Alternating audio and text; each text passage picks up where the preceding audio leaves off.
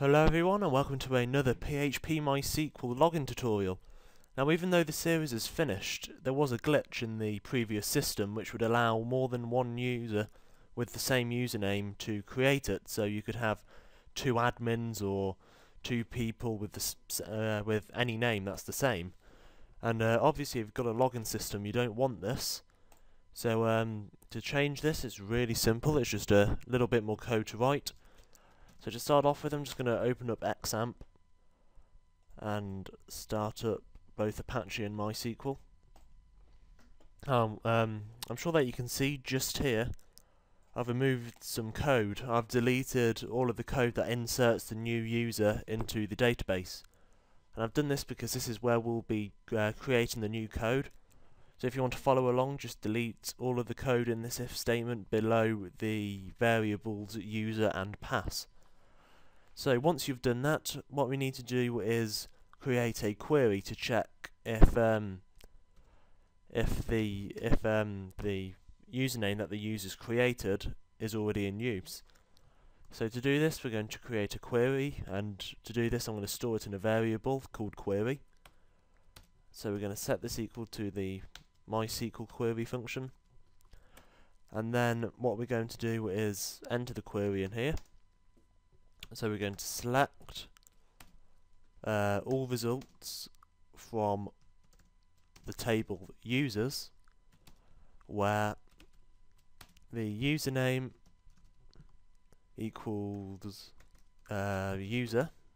So what this is going to do is check whether what the user has entered for their new username is equal to an entry that's already in the database.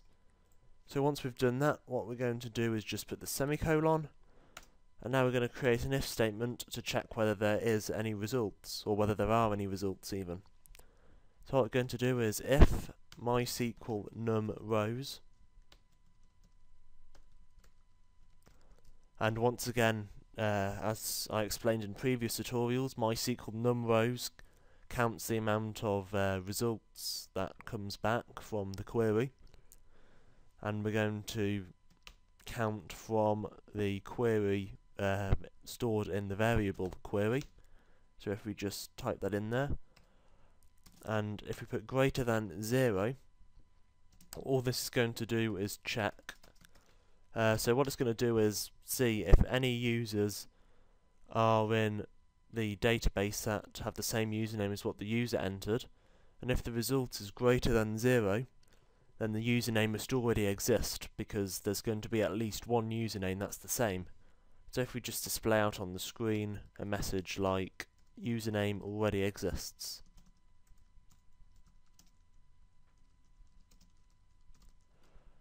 like that. And now if we just add in the else statement, and what we're going to do here is put in another MySQL query, and this is the same as before, which will insert the user's information into the database. So if you don't have this code anymore, it's just insert into users. So it's going to insert data into the table users, and it's going to be inserting the username, and it's going to be inserting into the column username and password, and the values it's going to be inserting are the username that the user entered, so that's the variable user, and also the variable pass, and both in single quotations.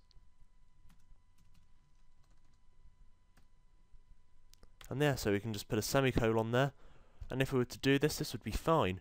But just for one more thing, I'm just going to include a header function here to redirect the user back to the login page once they've created their user account so they can log back in.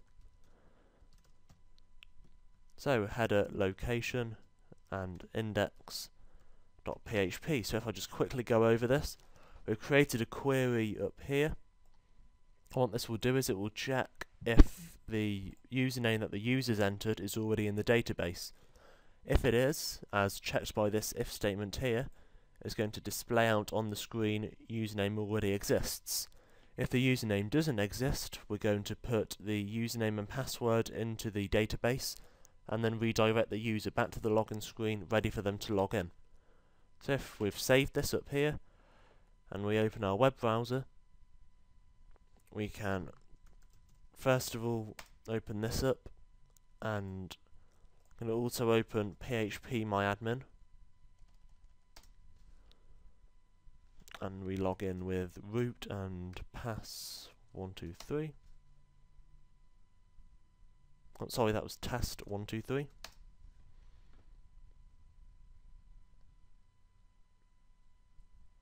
Now once this is loaded, if we open up our database login and then our table users,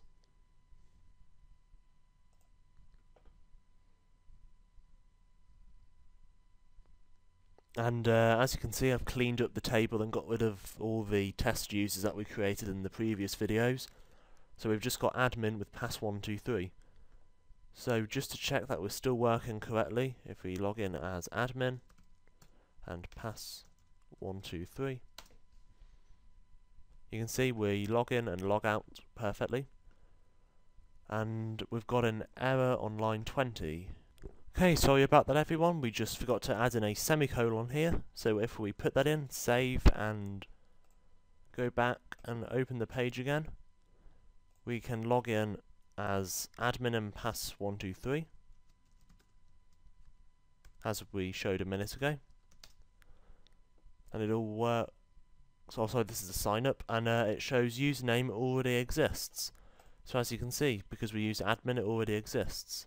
So now if we create another one, so if I put TheKasattack and put in a password, we get redirected to the login screen where I can log in with what I just entered. Just like that. But now if you go back to sign up and try and log in with TheKasattack and any password and sign up, username already exists. So as you can see, we now have a working login system that checks whether the username already exists. So I hope you enjoyed this video, and just to prove to you that this is working properly, if I refresh the table, you can see that I've got another user here and it hasn't added any other users because the usernames are already in the database. So if you enjoyed this video, please leave a comment, like and subscribe. And if you didn't like it, just feel free to dislike if you want. But thanks for watching, I do hope that you enjoyed, and I'll see you in the next video.